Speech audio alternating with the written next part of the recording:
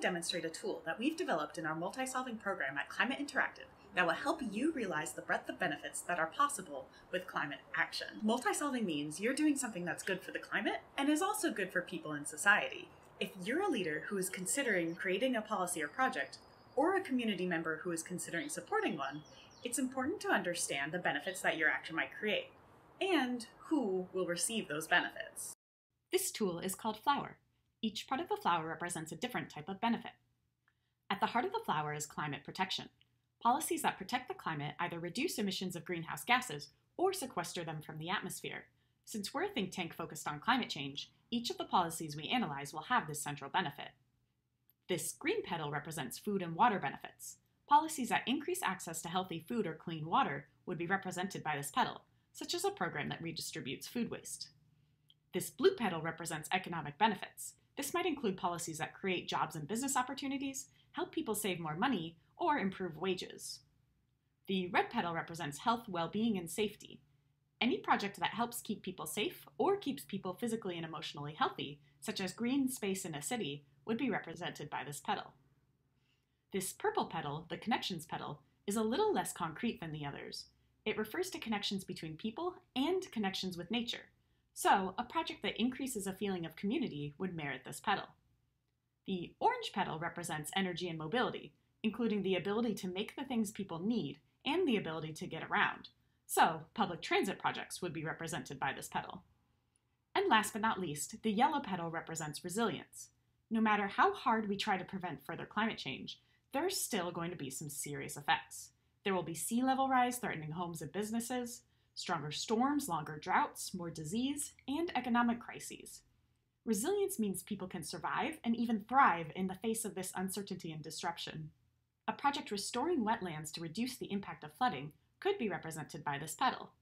Just as important as noting the benefits of a project is noting who will receive those benefits.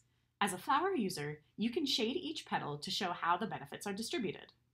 Shading the center of a petal indicates the benefits are going toward people who are already privileged and well off. For example, a policy that promoted electric cars would only be available to people who can A, afford a car, and B, obtain a driver's license.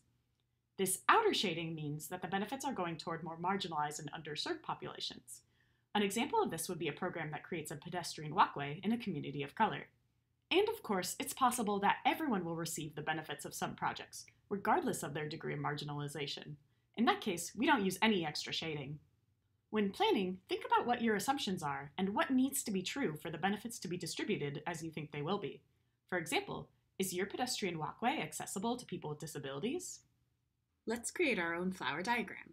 It's as easy as printing out a copy of a blank flower diagram from our website and coloring it in with whatever you have on hand. Our subject is an organization called Plant It Forward Farms, which trains refugees in Houston to set up organic farming businesses.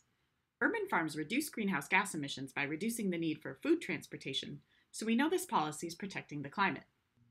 We know this project helps people access fresh local produce, which means we can color in the food and water petal. This organization is helping refugees become small business owners, meaning we can color in the jobs and assets petal. I'm not seeing much for health, well-being, and safety outside of the food benefits, so let's move on.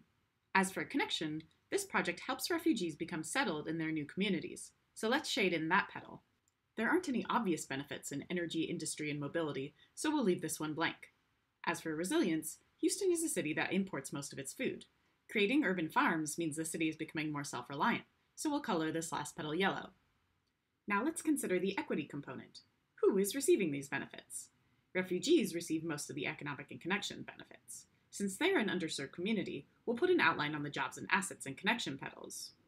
The city as a whole is benefiting from the food they're growing and the improved resilience, so we can leave the food petal and the resilience petal as is, since everyone is getting those benefits. And there you go. You can do this exercise with any policy that's being proposed, or any project that you're considering, to evaluate its benefits or compare it with other proposals. It's not an exact science, so don't stress about it. Flower is freely available on our website at climateinteractive.org/multisolving/flower, and we hope you find it useful. We created Flower because we want to see communities that are healthier, more prosperous, better connected, and better prepared for climate change. Whether you're a policymaker, project leader, or just a concerned member of your community, you can use Flower to evaluate potential investments and to advocate for new ones. Let's start creating a better world together.